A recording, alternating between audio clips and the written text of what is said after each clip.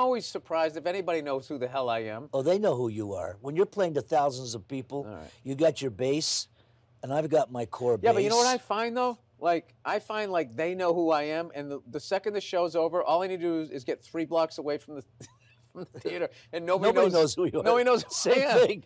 Yeah, but I like that. No, I love it. I like that. I don't want to be that guy that, like, I can't go, you know, you see these people. My favorite celebrity thing ever is the bowling alley in your house. It's the funny, you probably have one. I don't feel like an asshole. No, I don't. Okay, good. But like the bowling alley in the house, it's like, Jesus Christ, you can't go bowling. Right, it's like exactly. that. Like, what kind of a... It's like with Elvis, when we used to sit and talk, I could never get him out to dinner. Okay, can I just digest what you just said?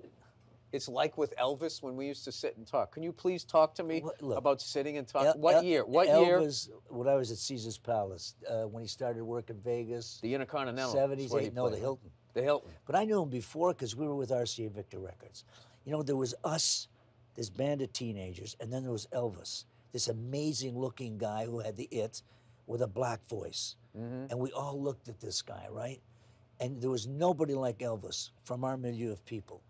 I get to know him, and then I really get to know him in Vegas when he started working in Vegas, when the Colonel signed him up at the Hilton.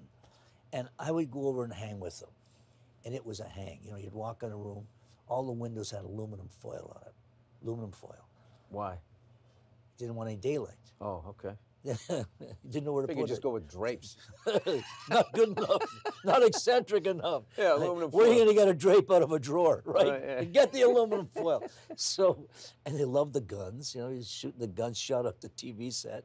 But the point that I was going to make is... Wait, he shot a gun in the hotel? No, he didn't like Robert Goulet. And Robert Goulet came on television. He was a guy from Canada. For some, whatever the hard-on he had for him.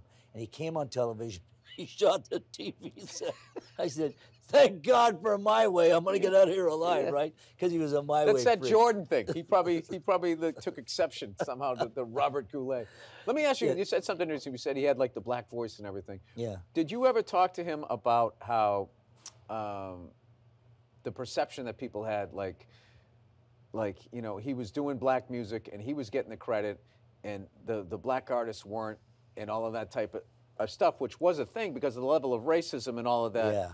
But then, like, now, like 70 years later, it's almost like they look at him like he wasn't even talented, where it's like, you got to be like, all right, you got to dial that. There's a whole bunch of, like, when I look at Elvis, it's like, I understand all of that other stuff, but that,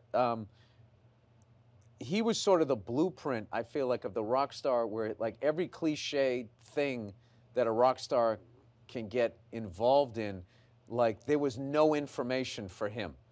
Where the hangers on, people giving you drugs, like literally every, you know, music changing, and somebody else coming in, and there was like nobody, I feel like he could really sit down and talk to. Like when you hit, did you hit, like, he hit in what, 55 or 56? He was at 55, I hit in 56.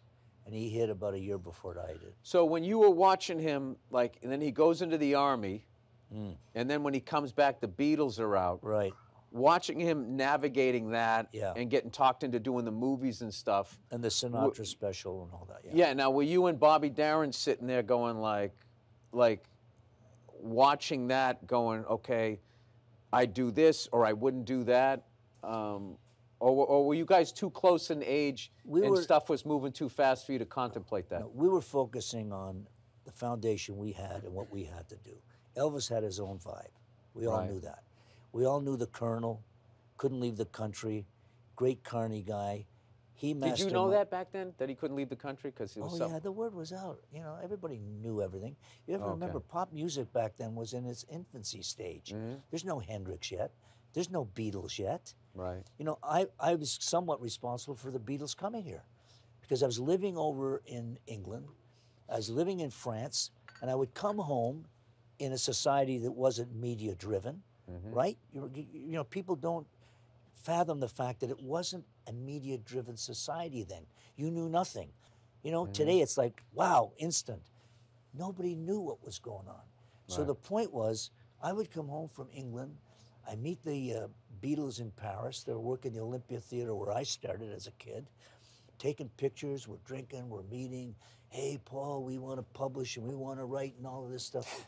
And I'm coming home telling Normie Weiss at General Artists, Sid Bernstein, who are my agents. I said, man, there's these kids, they got the hair and they're doing these covers and they're looking at me. I mean, what Beatles? What do you mean, hair? And I'm telling you, I love them. You know, I loved them as a musician. I said, you got to get over there and sign them. Nobody knew they were there. Fade out, fade in. Eventually, they go over in '64, and they bring the Beatles over, first shot on Ed Sullivan. But till then, nobody knew they existed. What were they like? What were they like when you were hanging out with them? Did you? I mean, there's no way you had any idea they were going to be that big. They were different for me. I'd never seen anything like it. But when you spoke with them and you hung, they still had that quirky little edge. You know, they always tried to be like comedians. They'd always have something off point and make a little humor out of it. They were very much that way, but still you could see they were trying to find their niche. Because it didn't happen. You know, in our business, till you put the mileage in, you know, we know, we all had to sweat it out. You're not there yet. You know, it took Elton 2,000 miles. It took everybody some mileage to get to where they're at. Same with them. They were just a cover band. But when you saw them, you knew there was something going on. And then the vibe started in Great Britain. The point I was making is, till then, Elvis was criticized. My group, criticized. Anything indigenous to pop music, the fans loved us, but the adults didn't like us. Most of us were whiteifying rock and roll. We were a clergyman's answer because it was all the black experience that I loved and lived on. I could barely get them on the radio. And you know, I toured down south. I come out of Canada and I'm touring down south and I got all my black brothers, who guys I idolized, Chuck Berry, Lyman, Fats Domino. I'm on a bus all of a sudden, going through the South where they're not allowed in to eat. What was that like? And I said, fuck, I ain't going in without you guys. Now I'm a kid. I'm starting to compute this. I said, I ain't going in. I'll go get the food and bring it. Well, we can't go to the bathroom. Well, let's go 5 miles an hour. You open the door and you're pissing outside of the bus. I'd never seen anything like it. Whites over here, blacks over here, cops, dogs. And I'm with my brothers, people that I idolized as a kid. Couldn't do this, you couldn't do that. Boy, what an awakening that was for me to see before the civil rights.